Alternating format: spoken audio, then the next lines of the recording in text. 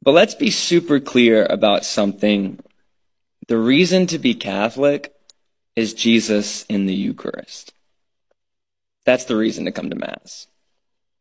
A priest will never be so great that he's better than the Eucharist. And a priest can never be so bad that it makes any sense to go to a non-Catholic church and lose the Eucharist.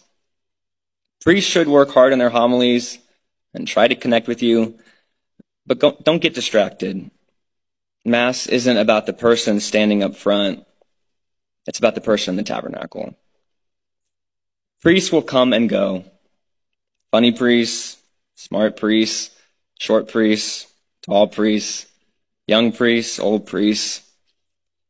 Only the Eucharist remains. There's a reason why half of our Mass is about the Eucharist. We set up everything. The priest says a lot of prayers. We spend a good chunk of time giving all of you the Eucharist. There's a reason why we spend so much time on it. Because it's the most important thing. If the Eucharist isn't really Jesus, go to another church where there's more music, more preaching. That would make more sense.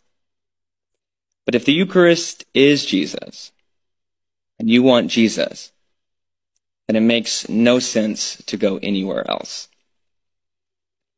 So to answer that little girl's question, are you God? No. No, I'm not. But I can tell you where to find him. He's right here. Every day, I'm going to wake up and try to be a good priest for you.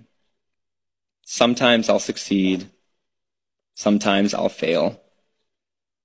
Thank God, the Eucharist remains.